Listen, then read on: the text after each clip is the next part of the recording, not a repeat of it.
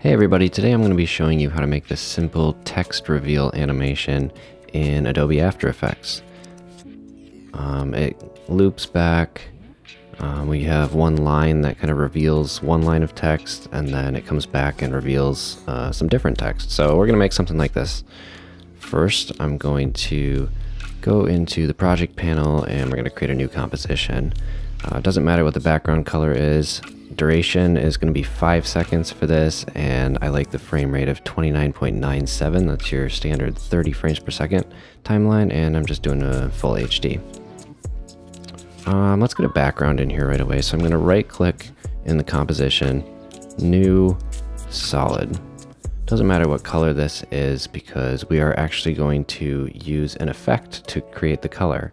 So we're going to open up our effects and presets, or you can go up to the top where it says effect, make sure that your layer is selected, go to effect, generate, and we are going to use the gradient ramp.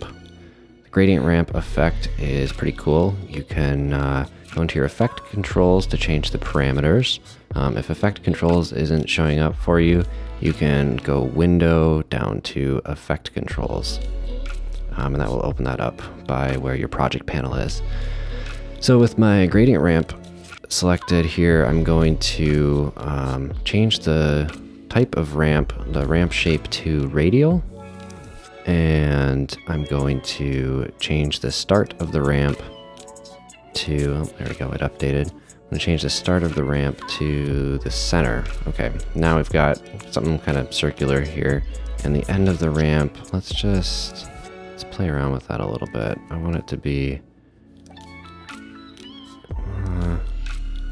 I'm going to zoom out actually and make this end of ramp further out here. There we go, extended it out a little bit. We're going to zoom back in.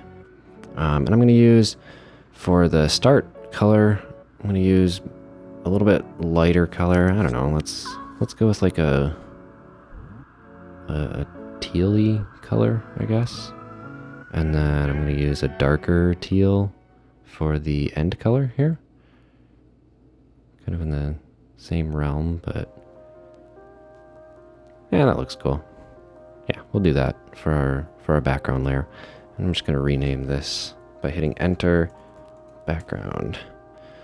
All right, let's get some text in here.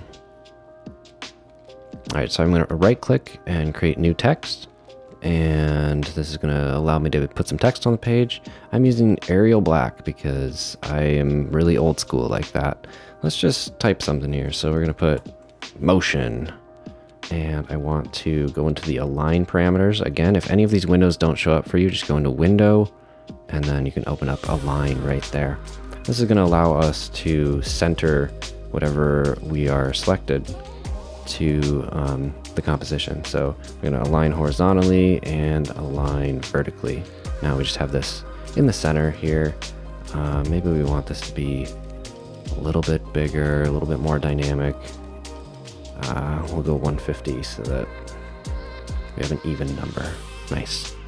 Okay, and then I'm going to duplicate this by hitting Control or Command D, depending on if you're in Windows or Mac world. And let's change this text to be graphics.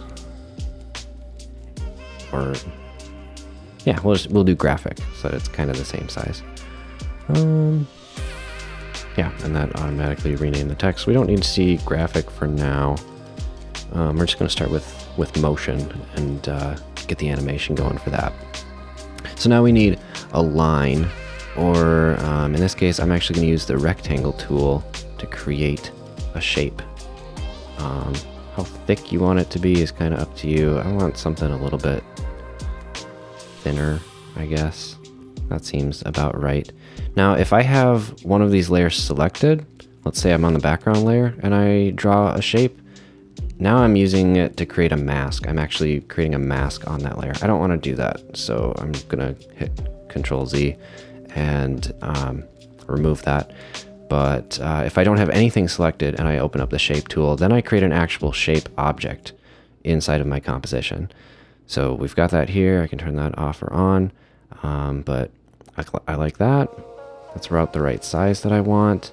And now we're gonna animate this line going across and then coming back. So the way we're gonna do that is by hitting P for position. And on the first frame here, I'm gonna just add a keyframe. And then we're gonna go, we'll say 1 second in, and we are just gonna drag our x-axis, that's the first number, that's the horizontal movement. We're just gonna go till we get to the other side of motion, maybe a little bit past it. We can double check if we're past where the graphic is as well. Yeah, we're just past that, so we're covering that up nicely. That's just gonna pause there for a little bit. The way to make something pause is to create a new keyframe further down. So at 2 seconds, I'm gonna create a new keyframe with the same position. So now we know it isn't moving during that time. And then we're gonna go another second further, and we're just gonna bring it back the other way. So let's pull up graphic again so that we can see when we made it past. And we're good right about there. And if we want it to loop, I can check this first keyframe. That was at 960. So I want it to end at 960. Okay, so I gotta be careful with that. I want it to be a little bit further over. So let's actually make this 940. Yeah, we'll go 940 there. Go back to this, 940 on the first keyframe, and now it starts and ends in the same spot. Okay, so we've got our movement going there, but let's make this look a lot cooler with the way the movement happens. And the way we're going to do that is by adding easy ease to our keyframes. So you're going to right click and go down to keyframe assistant and choose easy ease. Otherwise you can hit function on your keyboard and F9, and then you'll see that they have these like hourglass figures. And that means that the motion has been smoothed out and easy ease is turned on. So let's remove graphics so I can see what's going on. And you can see how the motion is not linear anymore. It's got the easy ease on there. I'm going to undo so you can just see the difference here. So this is linear, kind of flat and lifeless. And then I'm going to turn on easy ease and you can see the difference. Okay, now let's take it one step further and go into our graph editor right here. Make sure that you have edit value or edit speed graph selected, and you can see the speed that the animation is taking place. This is our spot where no motion is happening. And we're just going to click one of these keyframes, and if I drag from this end, it's going to slowly ramp up to its top speed and then taper off quickly. Well, you can see what that does. You can kind of see how it slowly speeds up and then kind of ends. I think I want to, this is a little bit different than my example, but I'm going to actually start by speeding up fast and then slowing down. So it zooms over to the other side. That might be a little bit too fast. Okay, and then we're going to have it zoom back again. So we're going to grab this keyframe and drag it in a little bit to about the same speed as the other one. There we go, and now it comes back. Okay, so we have our moving line. It's moving nicely. We have our text that we're going to reveal. Now it's time to actually add what's called a matte to our composition in order to hide and reveal the text properly. I'm going to rename this layer line, and then we're actually going to create a new shape. Rather than using a traditional mask, we're actually going to use a shape as a mask. So we're just going to drag this out to cover our text. It doesn't need to be visible anymore. For the sake of showing you what it's doing, let's actually let's actually make it a different color. So I'm gonna go into our effects, type in fill, and just drag fill onto our layer. Okay, now you can see our mask. It's this bright red object here. If you ever need to change the color of a shape or any layer, you can just add the fill effect and choose whatever color you want. Let's make it yellow. It's a bright yellow mask here. Actually, it's more like a neon green, but you get the point. Go back into our main timeline editor, and you can see that we have this this shape obscuring everything. And what I'm going to do is I'm going to link it by using this little pick whip and link it to our line. And so what's going to happen is it's going to follow our line, even with the crazy motion interpolation and the keyframes that we added. It's moving along with the line that we animated. And I think you can kind of see where this is going, but I'm just going to rename this and call it our matte, M-A-T-T-E. And then what we're going to do is go to motion, our layer with the text, and we don't need to see our matte anymore. We have the information there, it's going in the right place. We're going to make that invisible. We select our motion text, and we're going to use an effect called set matte.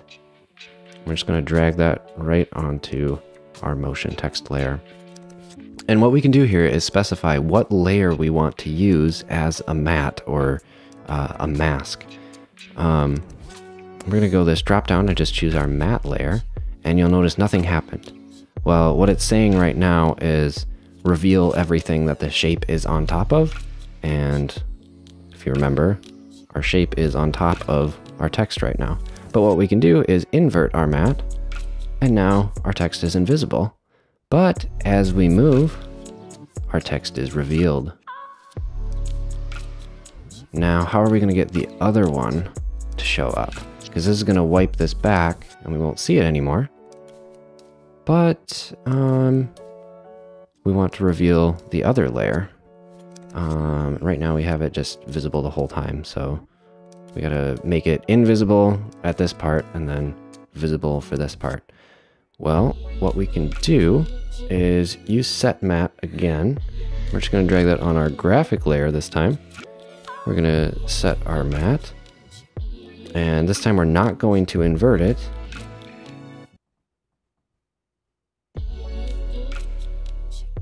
And we have an issue. We have a problem here. Right now, the graphic text is showing up at the beginning, and we don't want it to start showing up until we come back with our line. So the first line is going to reveal motion, and then our second animation is going to reveal graphic. And it's really easy to change that. All we have to do is grab this layer and drag it over to the start of our animation for our second line. So now we have nothing. Motion gets revealed, and then graphic when it comes back. And that is how you do this little line animation. We can add little flares to it if you want, but this is a pretty simple little text reveal graphic, motion graphic, as you can see. So yeah, that covers it for now. I'll catch you guys again with another tutorial sometime.